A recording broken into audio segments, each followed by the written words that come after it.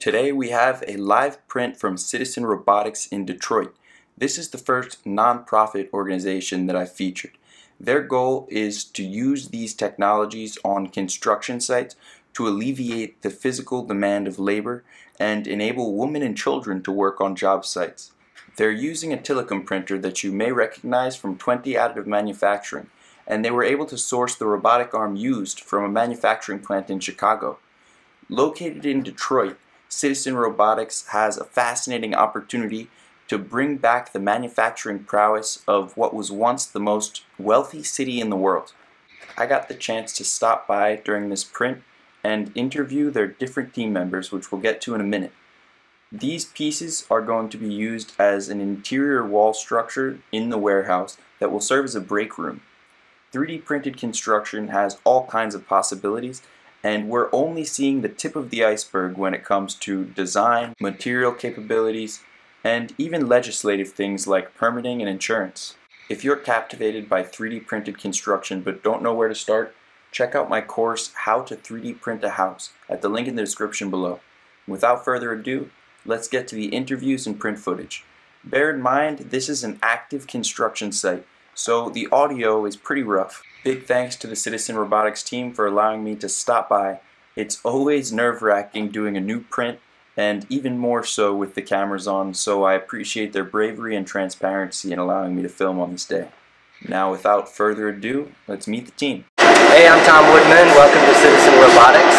Here we're printing a wall segment from our break room, our future room that's right back over here.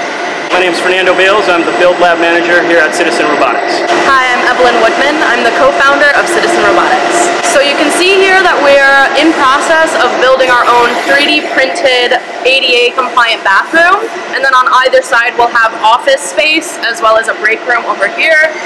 On this side we'll have a feature wall curved on this section between these two parts of our crane. And it'll be a textured feature wall, hopefully also helping with our acoustics in the break room. Like most concrete slabs, the floor of this building is not very flat.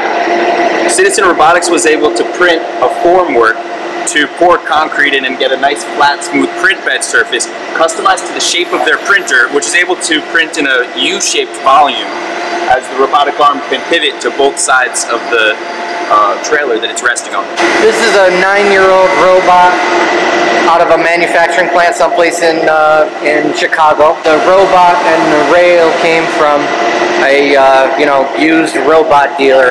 When a manufacturing plant has reached the end of life with the assembly line, with the product they're making with the assembly line, I mean, most of the companies don't care what happens to the robot after that. They've already capitalized the entire assembly line, and so they would throw them in the dumpster. But then these guys salvage these used robots, and then they refurb them if necessary, and they resell them. So there's a whole healthy market of used robots for sale. Tons of life left in this robot still. We're just using it to do something else that it knows how to do. Likely this was a welding robot, so it's welding the same points over and over and over again. Of course, what we make it do is something unique every single time, a unique robot path based on our 3D model, but that's what's happening with this. Just to double check our water content. So I'll lay my spatula, I'll let it turn over, I'll pull it up, and I hand that off to Evelyn. Thank you. Here we weigh it, and then we'll microwave it for 5 minutes, weigh it again, and see the water lost. So this is where we'll log our water tests throughout a print day. We'll start with what time it is. This way we can refer back to various points in the day, and if we have a failure, hopefully not, we'll be able to refer back to this and just know all of our variables. We'll weigh it, we'll microwave it for 5 minutes, weigh it again, and from there we can figure out the weight loss and the water percentage. At the beginning of the day, we'll log our temperature and humidity just so that we know everything that's going on, and we'll check that throughout the day. My name is Lucas Seguire. Today I'm operating the pump. And what I'm doing is just making sure everything runs smoothly, monitoring the pressure we have in the hose, monitoring the water content, monitoring the speed at which we're pumping concrete out, and just communicating with Fernando running the print. Different things can go bad. We can have a clog somewhere in the hose, in which case the pressure builds and we have to stop everything, abort, pull the hose out, unclog it real quick somehow, either a piece of rebar or just shooting water into it. The mix can get too wet and we can collapse the print. It can get too dry and thin out the print bead. Yeah, a lot of stuff can go wrong. So I'm forming this ladder reinforcement to match our curve, just to give it a little extra support. I don't like that one, so laying it on our print just to give it a little extra strength. As you can see, it's done by hand, so it takes a little bit of shaping.